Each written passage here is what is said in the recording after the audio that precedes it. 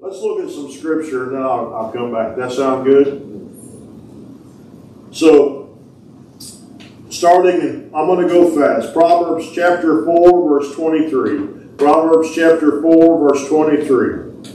Keep thy heart with all diligence. Do you know you have a choice what goes in your heart? The Bible says, out of the abundance of the heart, the mouth speaketh. Do you know what gets in your heart? What's in your mind? What you meditate on goes in your heart, then it stews and goes around in there, and then you make your decisions upon life on it. And then if you want to know what someone really believes, don't listen to the canned statement they told you. Just sit around and let them talk for a little while, and they will put it out there. Big smile. So, you know, it's kind of like reputation and character. Reputation is what you want everybody to think about your character, is who you really are.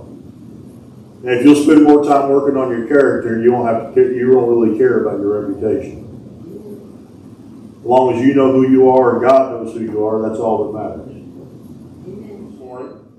So every issue of life flows out of your heart. For out of it are the issues of life. So every issue. Why does my heart matter? Why does it matter how I act and what I do? Because every issue of life, everything you deal with started in your heart. Amen. It makes or breaks with what you let in. That's why in our overcomers we teach negative heart conditions and then we teach positive heart conditions. There are certain heart conditions you need to learn to close. But how many know until you know who you are in Christ, a lot of times those negative heart conditions, like the cares, can overwhelm you because you don't know the truth of the Word about really knowing who you are in Christ. When you know that you're more than a conqueror through Christ Jesus, you know 2 Corinthians 5 says you're a new creature in Christ. Old things have passed away. Behold, all things have become new. Then you quit letting the devil tell you, well, you know, it's just like people get up saying, hey, I'm an addict. Hey, I'm an alcoholic. Man, are you going to speak curses over your life continually? Or are you going to stand up and say, hey, I'm a new king of God. I was once bound by those things, but God set me free. Yes, I'm learning to walk it out, but I am a free man from that. Either the word's all true or untrue, but the devil's real tricky. He don't care if people start. He loves a lot of people. 20 or 30 years, they never experienced the peace and joy of God. They just battled with demons instead of learning to be set free from them because they don't know the truth of the word and know they can be free. Did I say there was anything wrong? Well, we're founded on biblical principles. I'm not after back talking those things or trash talking. I'm just telling you, listen, out of the abundance of the heart, the mouth speaks. Either you're all new creature or you're not a new creature.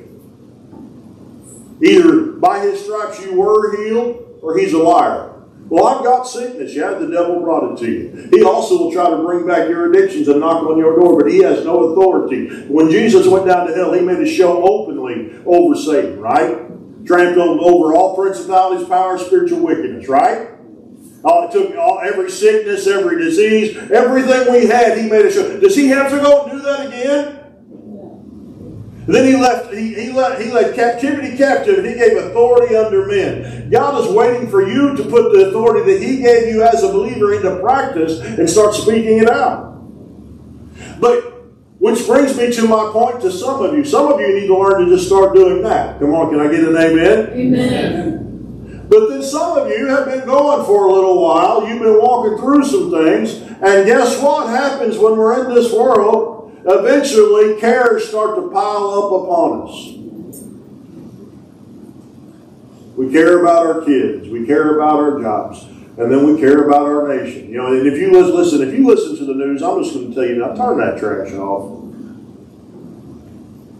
As your pastor, I'm not telling you not to stay informed, but find a way to do it in moderation. If you listen to that stuff all the time, you're going to be so worked up, you're not going to be no good to nobody. They have got it down to psychobabble, and you don't know which side to trust, so just listen to the Holy Ghost. It's a mind assault on both sides. Just telling you what I believe from the Word of God.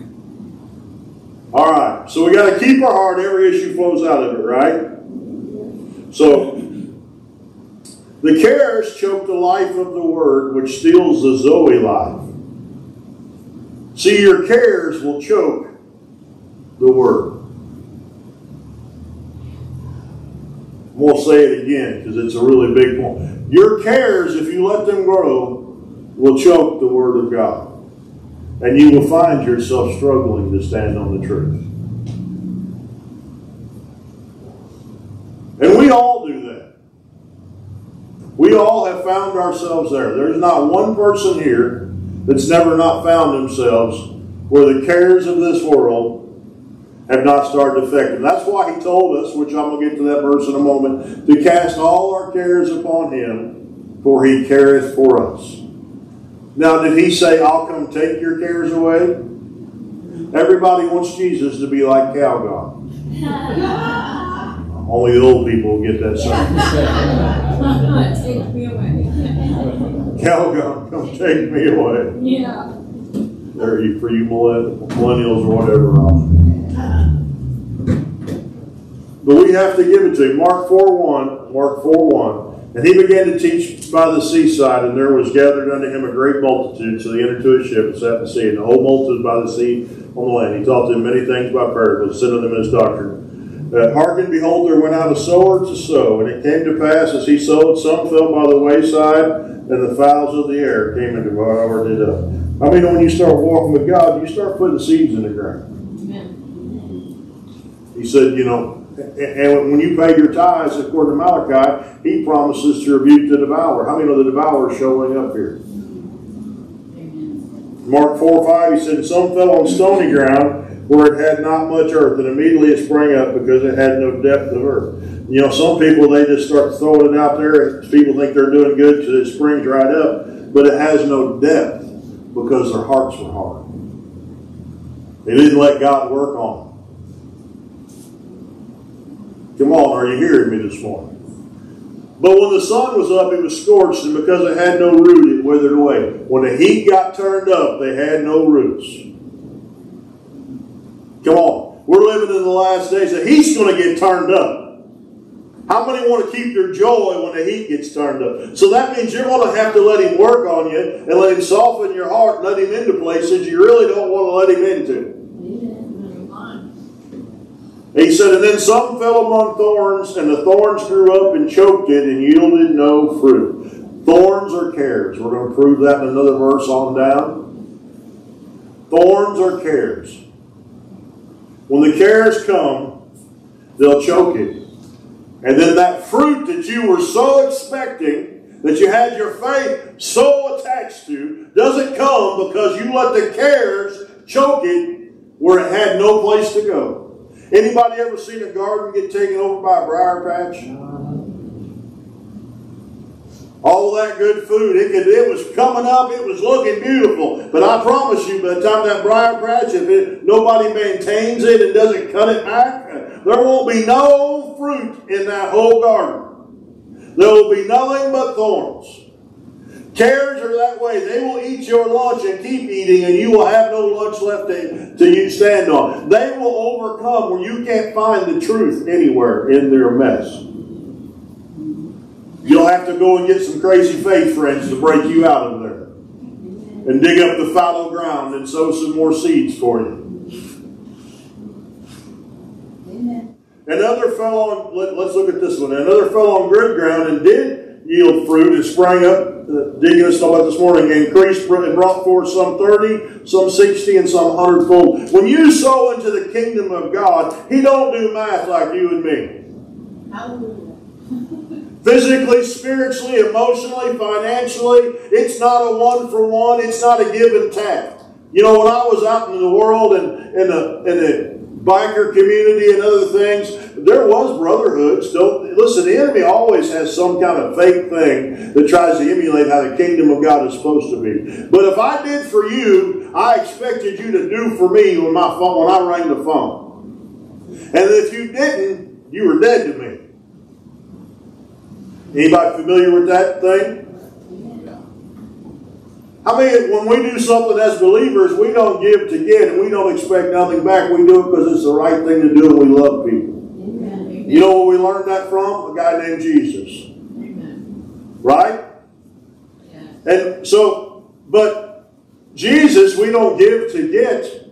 Come on, we do it because it's the right thing to do.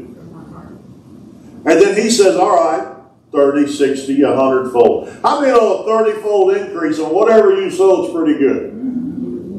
How many would like to start seeing those kind of harvests in your life? Then maybe we need to start dealing a little more effectively with the cares we've been letting in. Woo, he's preaching now. Because cares will choke your seed and kill it. We just read it in Scripture. Well, I can't help it, preacher. I just get alone and think about things. Well, stop it. Meditate on the Word. Realize what you're doing and start speaking the truth over it. So it's like giving fertilizer to the Word of God. Fertilizer to the promises of God. You use the Word to give fertilizer to the promise. That'll preach. I'm fertilizing the Word. Promise. Key verse, Mark 4:13. Well, I got to finish the other one. He said in them, verse 9. He said to them, he that hath ears to hear, let him hear. This morning, you can either tune me out and say, I wish he would hurry and get up over with. He's just sitting on the pulpit again anyways. Or you can say, I'm going to hear what he's saying. I'm going to realize that I can have what God says I can have. I can be who God says I can be. But I'm going to have to start dealing with these cares that have been choking the life right out of me. Amen. Amen. And when I start doing that, I need to find the truth of God's Word and start planting that and sowing that into the ground and expecting a harvest. Listen, I've had a lot of cares. My physical body, my things I've went through and that. And I don't always, I wish that, after, it's been a tremendous amount of time. I wish that I always got it right 100% of the times, but I don't. But I am quick to repent, get it under the blood, and keep pressing on and putting the right seed in the ground. And if you're here this morning and you're under it, I'm going to tell you there's some good stuff coming at the end of this, but you have to decide. Am I willing to give up the cares? Some people, the enemy will say, well, you're right. Man, you can be 100% right and still be 100% wrong. Yes, you may have a right to feel that way, but is your feelings worth the promises of God actually working in your life? Boy, he's preaching this morning. Key verse, Mark 4:13. Mark 4, this ain't the key verse, but this is the key part of the chapter. Mark 4, we're going to drop down to verse 13. And he said, know ye not that this parable, and how then you will know all parables, the sower soweth what? The Word. The Word. Come on, we see it. So what are we sowing? The Word. The Word. Is God bound by anything else? No, He's not. He's bound by His Word. His Word is a living contract with you and me. If He wrote it, He said it, He breathed it into life, and He will do it. I've never seen the righteous forsaken and his seed begging for bread. What makes you think you're going to be the first one? But He don't always do it the way you think He's going to do things. And then the enemy will come along and twist and pervert it and bring his cares along and try to sit it on your shoulder. And then if you'll let it, it will choke the life. And then the very word that you've sowed, it will choke it right up out of you. You have to make up your mind this morning that the Word is true. You're going to do what the Word says. You're going to live it out. And you're not going to turn your head to the left or right. You're not going to go back to the leeks and garlics like the Egyptians. When you put your hand to the plow, you're going to hold it there.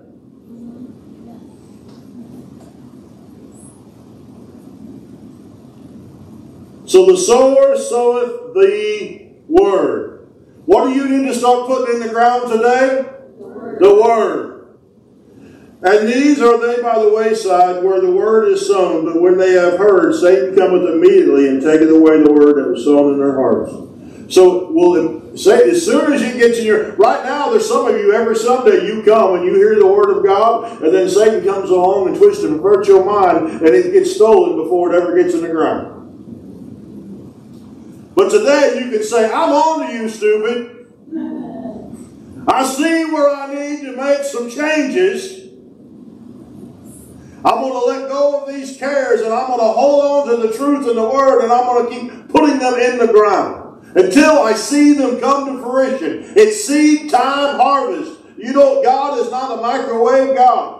And a lot of times, He's working stuff out that you can't see, and most of the time it's in you and me. Big smile. Verse 16, and these are likewise which are sown on stony ground, who when they have had the word, immediately receive it with gladness, that have no root in themselves, and so endure but for a time. Well, Pastor, they came to church for a little while. I really thought they were doing good, and then they were gone. Well, that's because when it came down to God really working on their heart, they said, nope, not doing it. Stop right there.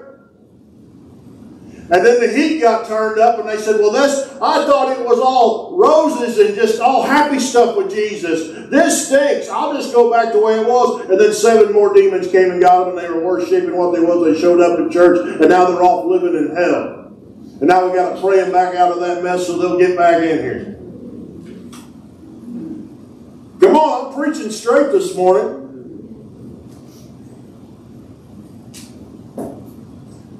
When affliction or persecution arises for the word's sake, immediately they are offended. Well, I didn't think this is what it was going to be like when I took a stand for Jesus. What do you mean not everybody likes me?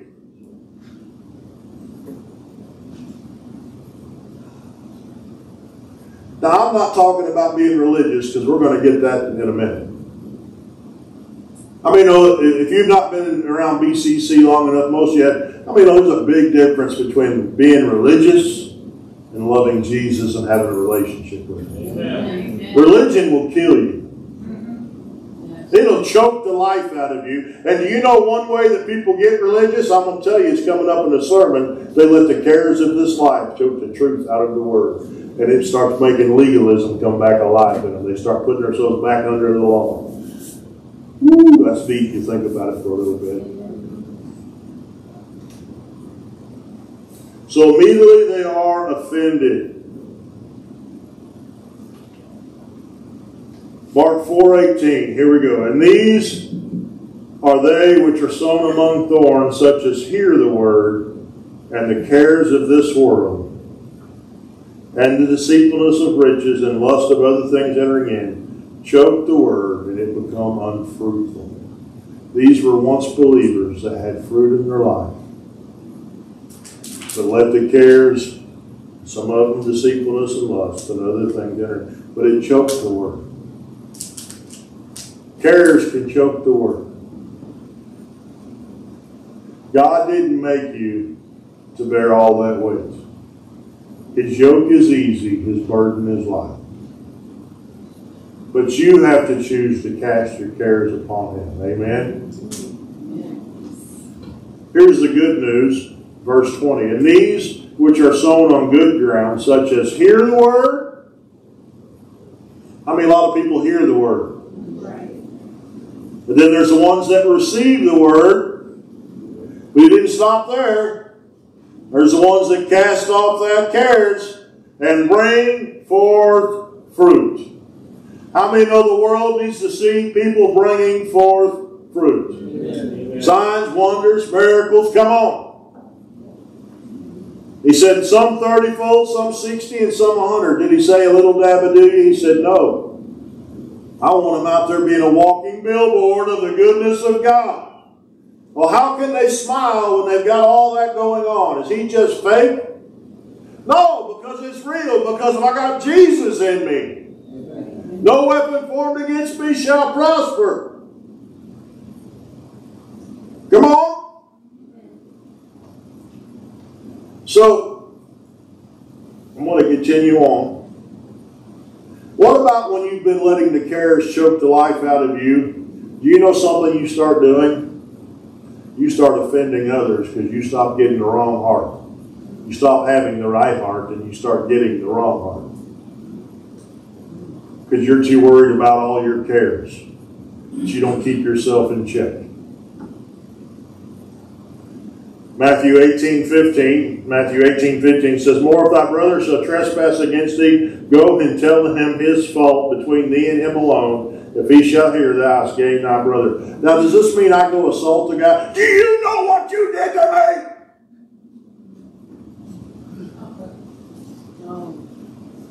Well, I didn't do it like that, Pastor. Yeah, but that was what was in your heart the whole time you were talking. The Bible says we're to love people as Christ loved the church. He laid down his life for us. Hey man, I don't know if you realize this or not. I call it checking the slate sometimes. Some of you have been around, I've checked the slate with you. Sometimes you had stuff on it, sometimes you didn't. But either way, I checked it. Trust me, if you're here very long and if I think I've offended you, I'll usually say something, unless the Lord tells me not to, because he says, I'm still working on their heart and they're not ready for you to talk to them yet. When they get their heart ready, I'll let you talk to them. I'm just telling, but guess what? If I've offended you or you've offended me, I want to go to you. Now, does that mean that I don't forgive you until you tell me you're sorry? No, it does not. It means I went and tried to repair it, and then I'm giving it to God, and now I'm walking it out in love. Because when I was offended with you, I picked up a care.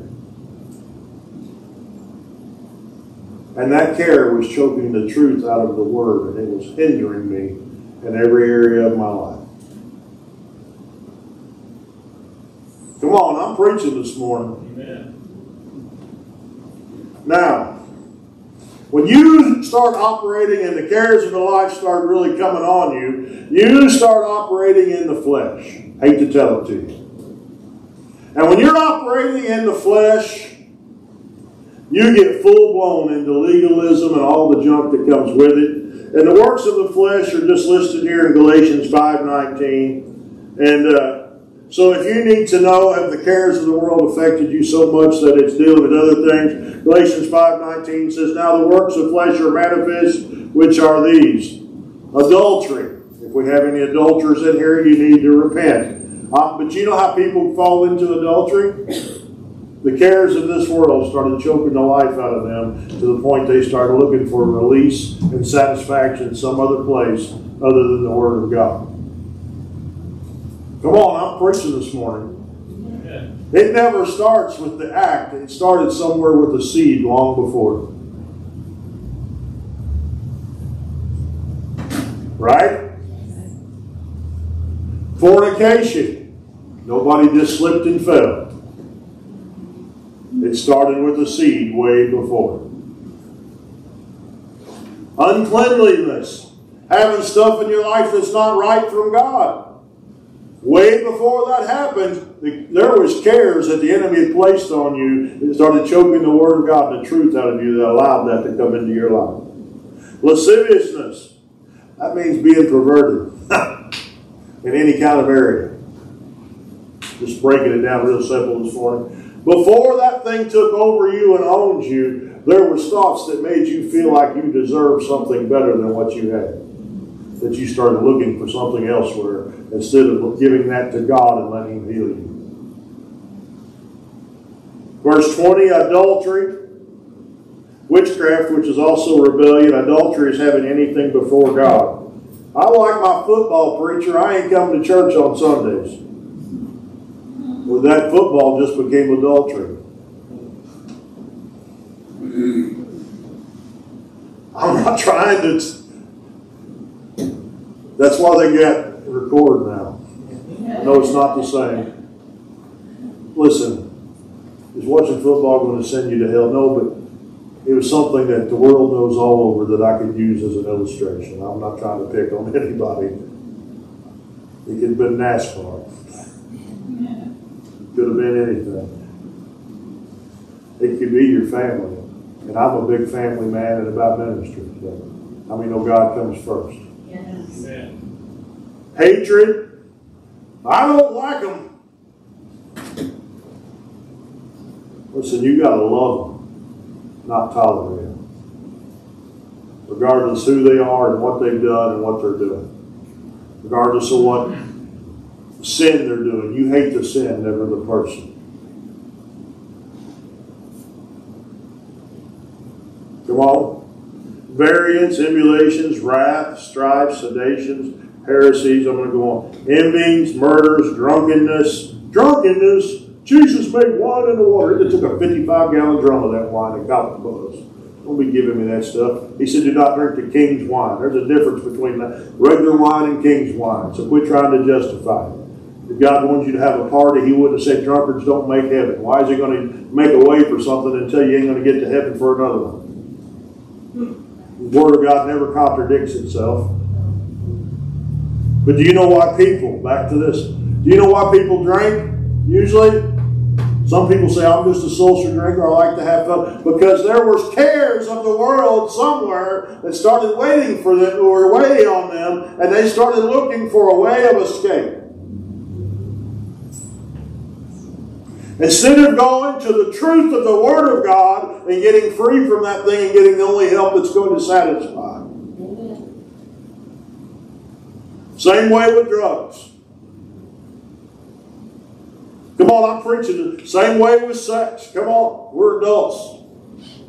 You're looking, same way with pornography. Same way. It's looking for a way of escape because the cares of the world got so much that you said, I just can't stand it no more. The same way some people, oh my goodness, have an Amazon shopping addiction. The cares of this world.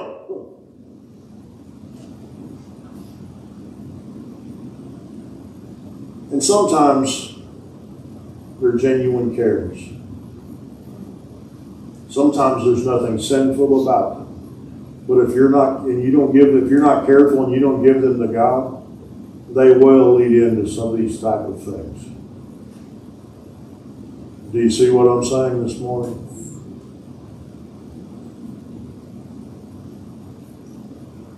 Because he says, Reverend, to such a like which I tell you, as I've told you in time past, they which do such things shall not inherit the kingdom of God. Strong words, isn't it? The preacher, there ain't no way I can live like that. I might as well just quit trying. Welcome, the devil just got his first bit of twisted junk in you, and you just let the cares of this world steal you from the only thing that was going to give you joy and peace in this broken time. Because you're right, you can't do it. If you could have done it, you would have already done it. That's why you need Jesus. That's why you need help. In your weakness, His strength is made perfect. But you got to go to the Word and sow the Word, to start reading the Word, to break that thing up and out of you. Amen. Come on.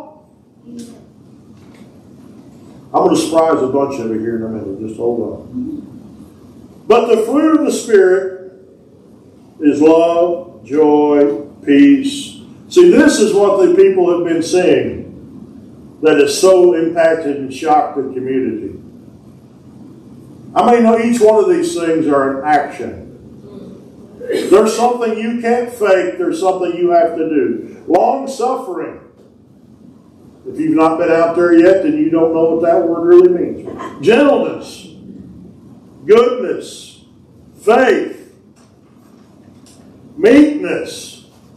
That means, meekness means when you know what they deserve and you know what you want to tell them, but you choose to act like Jesus anyways. Come on. Temperance.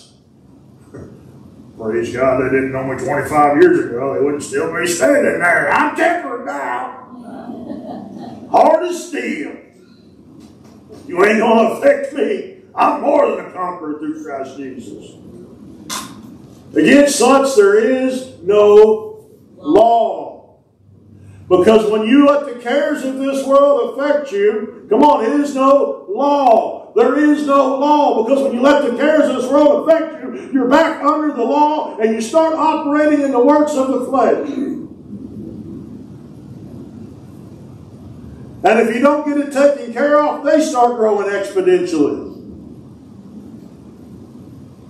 Anybody getting anything this morning? Yes. And the first thing they will take is your peace and joy.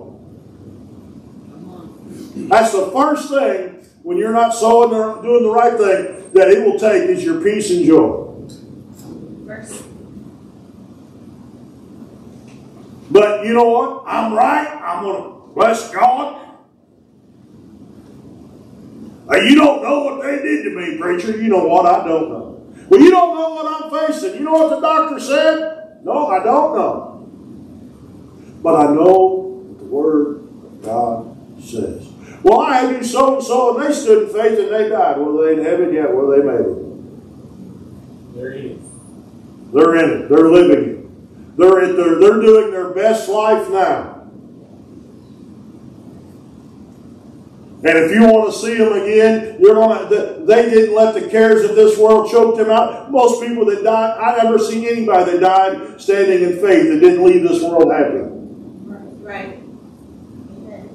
They had a smile on their face. And I've seen people that choose to refuse to live right, and they were in agony. They were almost screaming, almost like the demon showed up to come and get them. And there was just such a sadness and darkness in the room. And then the whole family just felt that way and fell in. How you handle your cares matter. You're going to have them. I wish we could give you some secret potion that says, I'm a child of God. I'm immune to the cares of the world. But you're not. That's why he said, cast your cares upon him. But everybody wants to. We were taught a long time in the church to act like we didn't have cares. Because if you had cares, you weren't a good enough little Christian. Right. Right. You're going to have cares. They're going to affect you. And you got to realize when they're starting to, so you can start casting them back to the Lord and standing in faith, so that then you don't start operating back under the law and then have to repent because you got a little. Come on.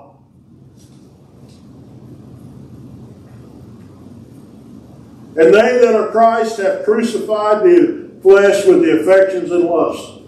That means I got to physically nail my hide to the wall every day and say, listen, buddy, you're not going to live that way. You're not going to act that way. I'm going to be a child of the Most High God. And if you're going to act up, you ain't getting no food. It's getting nothing but the Word of God. I'm going to fast and pray until you get back in alignment, because I'll let you have a little bit too much freedom. Come on. If we live in the Spirit, let us also walk in the Spirit. We have a ministry called Spirit Riders. People are like, well, I think you should preach more. Spirit Riders is all about taking the Spirit of God, riding with motorcycles till they affect it. The Bible says the anointing breaks the yoke. Do you know how people I've ministered to out here yesterday, in like the 16 hours I was here, that didn't even know they were being ministered to? I laughed. I told somebody, come on, look at me now. I don't dress this way trying to be somebody. You've all seen me in a three-piece suit and clean shaved, and but this is who I used to be. And they don't have a clue I'm pastor. I'll be probably the last guy they would suspect in my big old pumpkin orange shirt. But I got to love on them. Yes. I got to use the anointing on them whether they knew it or not. To the point they were responding. Are you seeing what I'm saying? But listen, I have a ton of cares. As pastor, you guys have no idea what I deal with and all the stuff I deal with praying for you. But if I ever start picking them up, they affect me in a negative connotation too. And it's not that I don't never, it's just I've learned to drop them quicker. Come on, are you with me? Let us not be desirous of vainglory. Quit looking to get glory from stuff and just do it for Jesus. Provoking one another, envying one another. It ain't a competition. We're just all trying to be lovers of Jesus. It is the BCC family. I've worked hard at no clicks, in case you haven't noticed. It's not, that's not unintentional. It's very intentional. Because cliques kill people. People need to feel like when they come here, if they choose to come here, that they're part of us, that they're part of this family, because we all need family. Amen. In the world we live in, we need to feel like we're loved, right? But how many today showed up with some cares that you would like to get rid of? Yeah, we're going to do that in just a minute. So, back to what I've already stated. The more flesh that we operate in, the more legalism we operate under. You want to know why some religious people are that way? Because they've got all the stuff jacked up and you can just tell. They got a lot of flesh they need to deal with. Now, do we say, well, look at those legalistics. They're operating in the flesh. No, I guess, man, they're hurting. There is something somewhere, some care that choked the life out of them that they need to let Jesus in to heal. And I need to pray and intercede for them. Because there's something in them broken. Come on, do you hear me this morning? Yes. Because see, when you operate, because the Bible says those have been forgiven much, love much. Maybe that's what makes, hopefully y'all think I am, but I'm not looking for attaboys, but I think that's one of the things that makes me a good pastor, is where I came from. Yes. And I'm going to tell you, there's nothing you can do that's going to make me stop loving you. Although some of you have tried.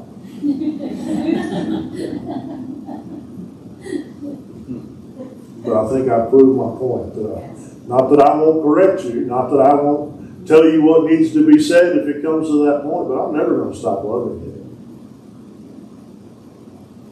And there's some of you that I've seen, you know, it's heartbreaking when the cares of this world turn people so hard-hearted, they stop leaving fruit. Because eventually what happens, they die and then they break away from the body. Right? Yes. But I refuse to just let anybody go. I'll keep praying for you regardless. Just because you leave here doesn't mean you get off the hit list. I promise you that. Amen. If anything, it gets you stepped up on. I'm not going to church there no more. I'm tired of the way he's preaching and talking to me. Okay, but if God brought you here, I'm going to keep praying for you until you come to the very thing he does, or the enemy completely takes you out. One of the two things are going to happen. My desire is to see this church so full of people on fire for God that we're a living, burning testimony to the goodness of God in Springfield. Amen. But we all deal with things. Right? Let me get through this and then I'll get to my message. I got 5 minutes to preach it. The ways. God will provide one way or the other. We did pretty good yesterday. I think I parked 140, 50 cars yesterday. So, I think we can pay one of our bills, which I'm about to get to tonight. The cares of this world will steal the Zoe kind of life, which steals your joy. And Zoe comes from abundant, which is John 10:10. So when you let the cares come in, it is steal that very thing that Jesus paid such a high price for. Y'all hearing my heart this morning? How many are ready to get back into that Zoe kind of life? You know, when you laugh at the devil like this. Ha, ha, ha. You stupid idiot. I'm more than a conqueror through Christ. Woo! You know, it makes you want to swing out over hell a cornstalk and spit in the devil's eye. You're not getting my family. You're not getting my spouse. You're not getting my house. Well, if you take my house, God's got a better one. I am serving God, and if He's for me, who can be against me? Amen. But it doesn't always go that way. He is really good at wearing down the saints. He won't always come at you with a giant problem. He'll usually come at you with a compound of 3 trillion problems. And you'll slowly be like a lobster boiling alive in the cares of this world until you start realizing, hey, I'm disconnected from the peace. I'm disconnected from the joy. And something's got to give. Where's Sunday? But I want to encourage you, it can be Sunday every day.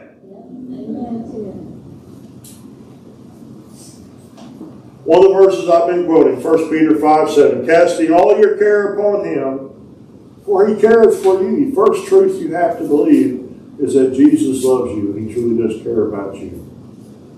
And He has your best interest at heart. If you can't believe that, you're going to struggle with all the rest. And if you start thinking about the lies the enemy's been telling you, each one of those is contrary to that very simple statement. Come on.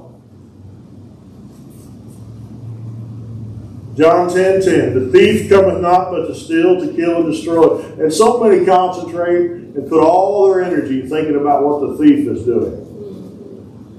Why should we care what a thief is doing? A thief is trying to do something. He's not saying he's done anything. We know what he's coming for. We didn't say what he's coming to, what he's already got. He's coming to try to steal. He's coming to try to kill. He's coming to try to destroy. He brings sickness.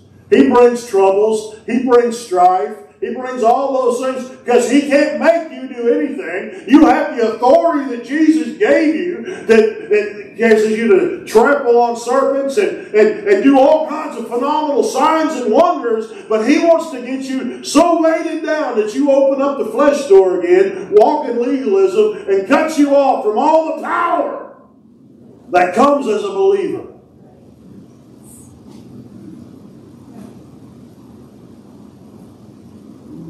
He said, I've come that you might have life and might have it more abundantly. Zoe, joy kind of life. Woo! Ha, ha, ha.